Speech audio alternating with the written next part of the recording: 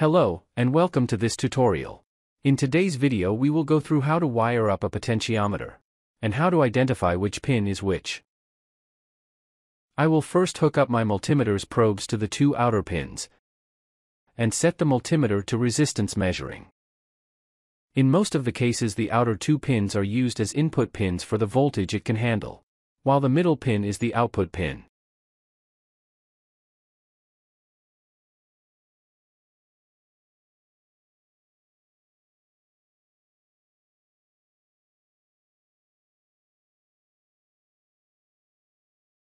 If I now spin the potentiometer clockwise, we can see that the value isn't changing at all on the multimeter.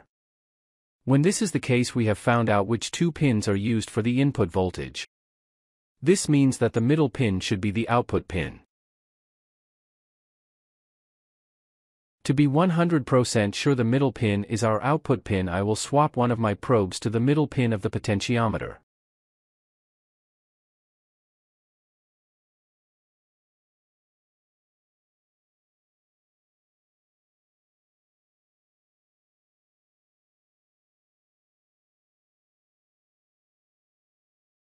As you can see now that I spin it clockwise, the resistance will go from 0 up to 10.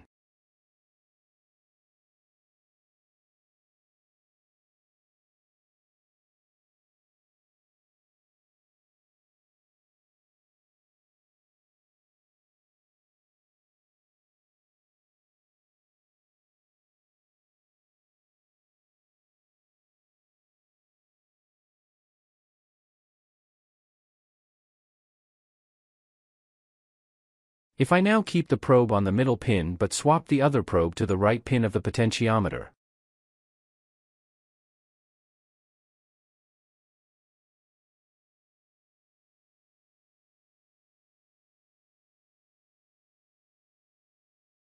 when I twist the potentiometer clockwise, now it will instead go from 10 down to 0. It's working vice versa too, as if I kept the probe on the left pin.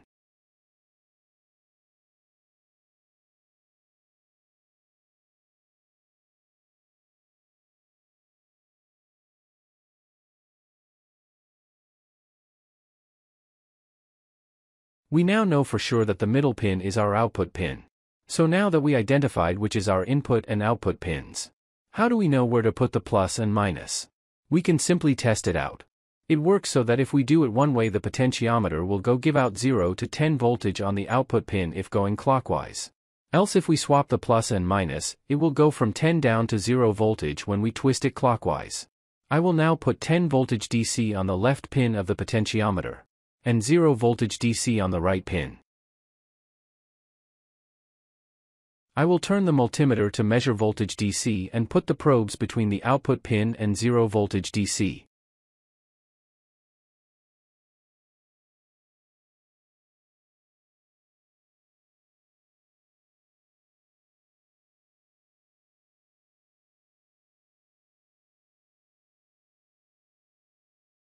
As you can see now, the potentiometer starts at 10 voltage out and go down to 0 when I twist the potentiometer clockwise.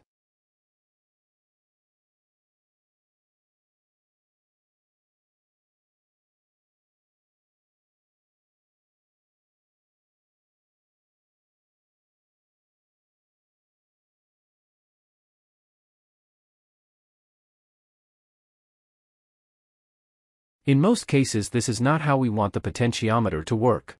So I will swap my 0 and 10 voltage DC on the potentiometer. I will also need to swap my probe with the 0 voltage DC to measure it correctly.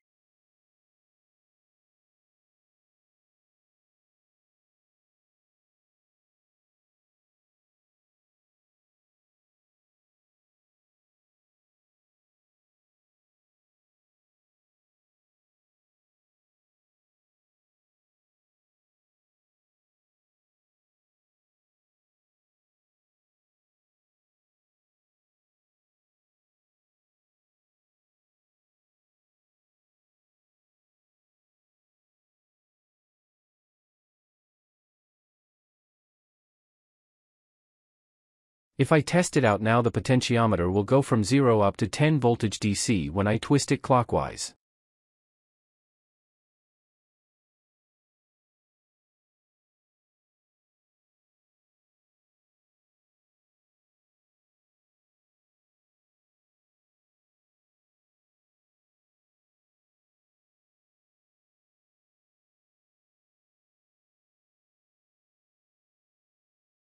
So now that we know how to wire a potentiometer, you can start use it in any application you're gonna do.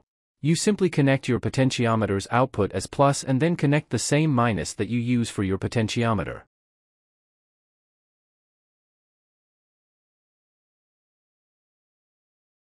Thank you for watching this tutorial. If you like the video, give it a thumbs up and subscribe.